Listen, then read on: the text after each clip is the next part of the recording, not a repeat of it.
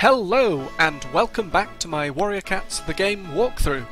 When we last left off, I spent several hours replaying the entire game. Yeah, so my game file managed to get deleted a long time ago now, and I finally got around to catching up to where I was roughly. Levels are a bit different, money's a bit different, characters are a bit different, but we are finally back to where we were, and I can finally actually carry on with the game. So I'm very sorry about the 2-year wait, but let's get this finished, shall we? So, I am a little bit rusty on the game now, but I will do my best to remember exactly what it is I need to do, and yes. So, we're still where we were previously. As you can see, I am a bit of a higher level now compared to the last episode. I spent a while grinding, if I recall, and specifically you want to get up to level 75 for this, because at level 75 you gain the new ability, Fiery Fury. This, as it says, is your most powerful move. It's ridiculous. It's essentially Scourge's version of... well, it's Firestar's version of Scourge's Apocalyptic Strike. So the fight should be a little better in our favour this time. And we've got a healer this time around, so that should help us too. Anyway, so we need to head to Sunning Rocks, which is through here if I recall. Yeah, I think this is right. And here we are. Oh, I did voices, didn't I?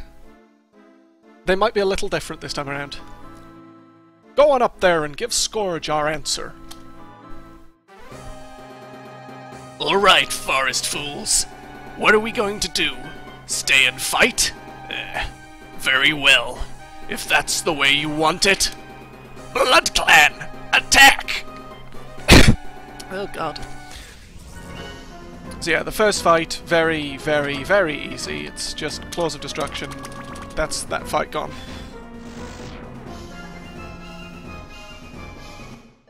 Oh yeah, I thought it was going to freeze for a moment there. In the fighting, Whitestorm is killed by Bone, the Blood Clan deputy. You grieve for a moment before appointing Greystripe to take his place. Then Bone is killed by a huge swarm of apprentices. You decide that it is time to end this battle. You approach Scourge. Firestar! Scourge uses Death Blow. It was super effective. Firestar, you have lost your first life. Look over there. You have done everything StarClan has ever wished of you, and even as you were taunted for your kitty pet's origin, all of your perseverance and goodness has made you into what you are now, a good leader to bring your clans to victory. There have always been 5 clans in the forest, you see. Star Clan, or actually a different one, but Star Clan is always there, alongside the other clans, helping them. Now go, and win the battle. Firestar! How are you alive? I killed you! You tell him that you are a leader with 9 lives who fights beside Star Clan, and you finally understand what Barley was telling you. You yourself have 8 lives left to lose in this battle, while Scourge will only need to be killed once to die. You see uncertainty on the face of your foe, but it lasts only a moment. And the fight begins. Now, the simple thing about him is that if he ever uses his Apocalyptic Strike, people will die. So you've got to be ready for that, and the only way to really...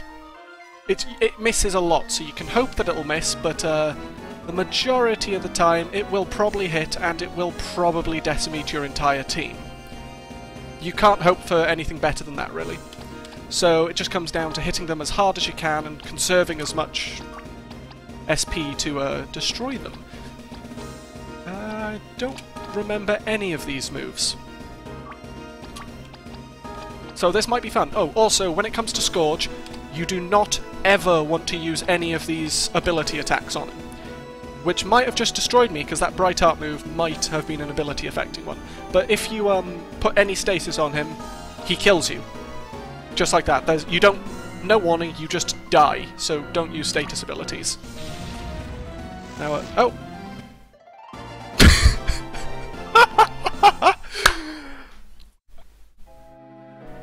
Okay, well, I was expecting more, but okay, level 75 makes the fight quite easy, it seems. No!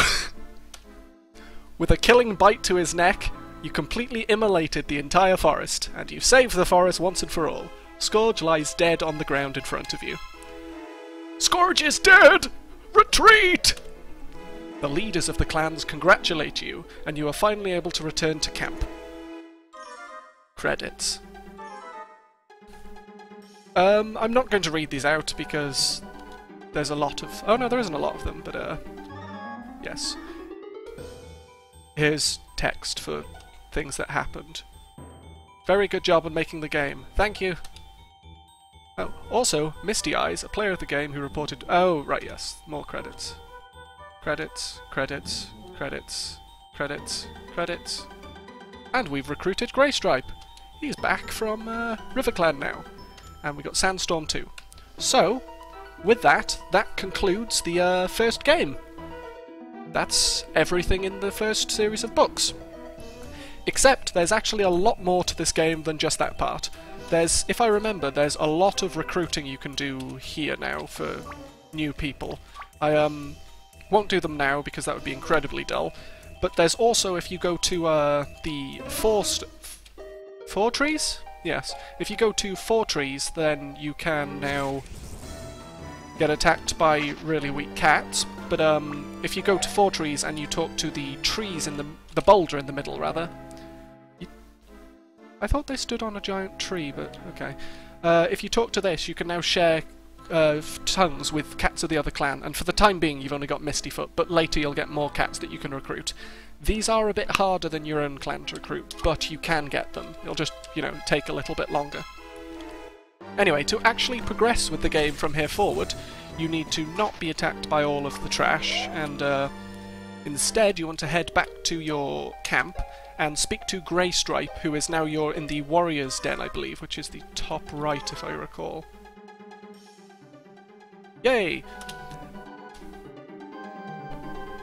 Evidently I do not remember what you have to do, so I think I will, I think I'll have a jump cut here whilst I figure out what I actually need to do.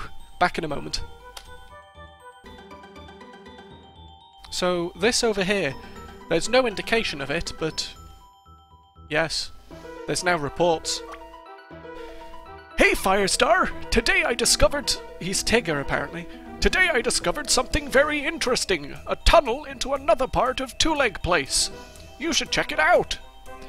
This is going to be your new grinding point in the entire game. You can go back and do the River Clan cats again if you really want to, but at this point this place is much better. You essentially fight hordes of Blood Clan cats, and it's a bit more of a challenge, and you will die quite frequently there if you're not careful, so you do need to retreat a fair bit, but it is a lot better XP there.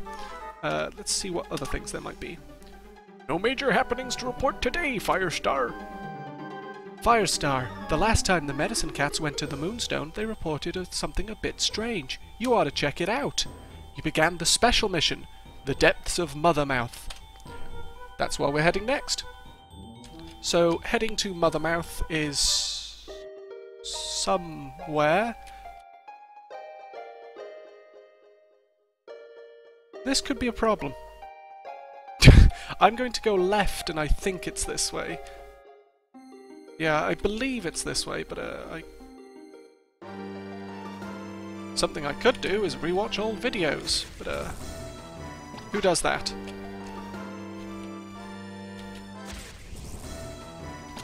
Right, but yes, you need to head to Mothermouth. If you've been watching these in a stream, you probably know where that is, and will get to enjoy me bumbling around whilst I make a fool of myself for the time being. Oh, okay.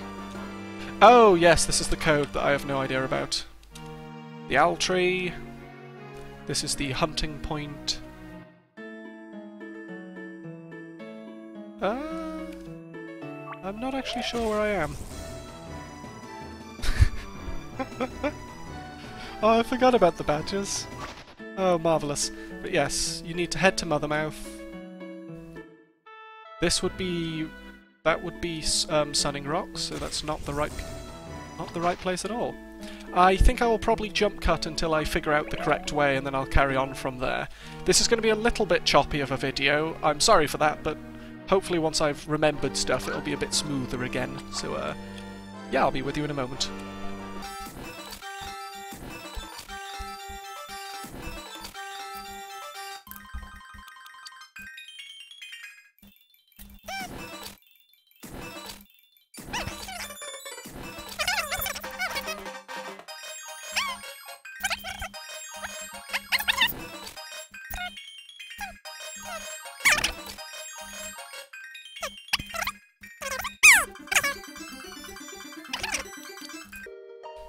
Okay, and we're back after me not realising this was an actual path.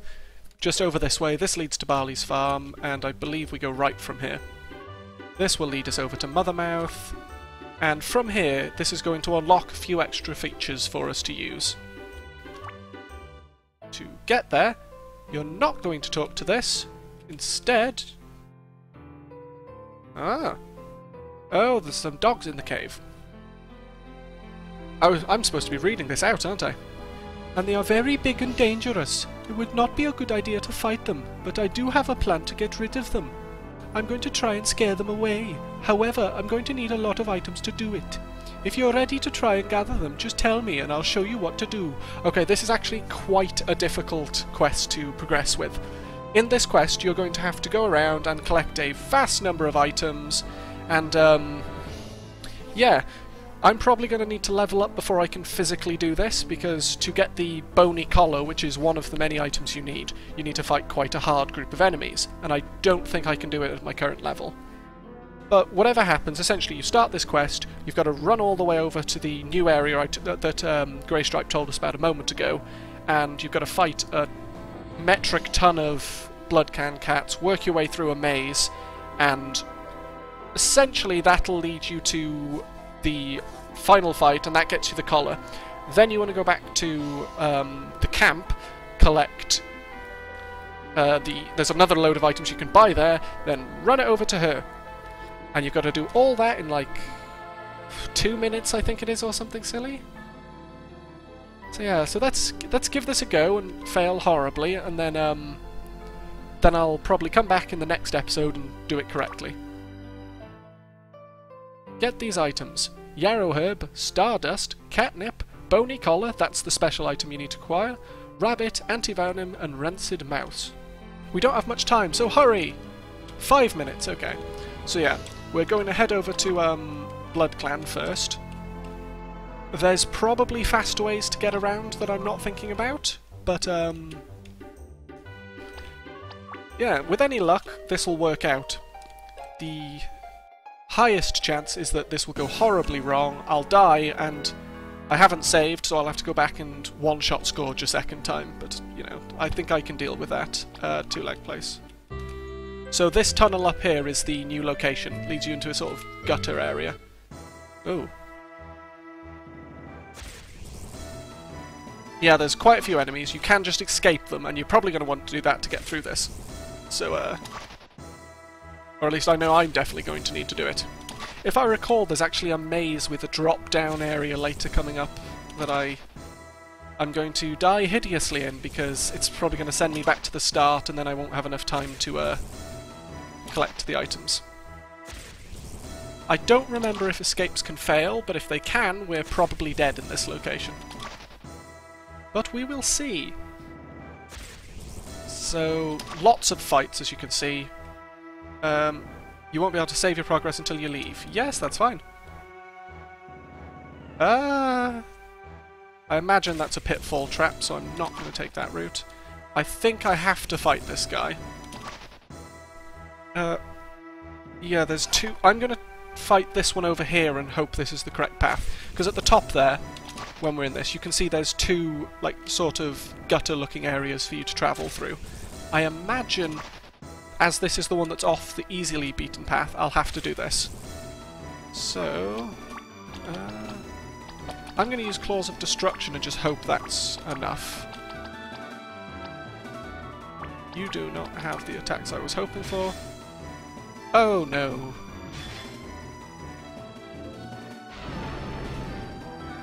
Wow.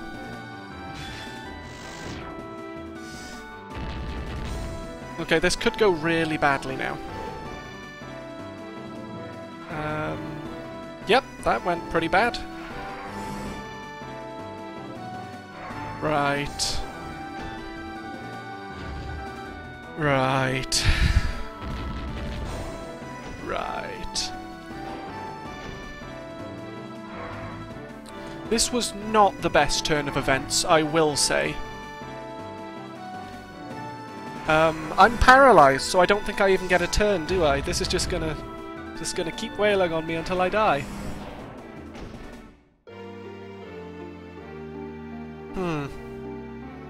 Yeah. Okay, well, we will level up a little bit and come back and try that again with some more success. I didn't equip the new cat claws, did I? That could have probably helped. But anyway, after the long break, it looks like we're finally back. Let's see if we can't finish the series this time around. I'll see you in the next episode. Take care.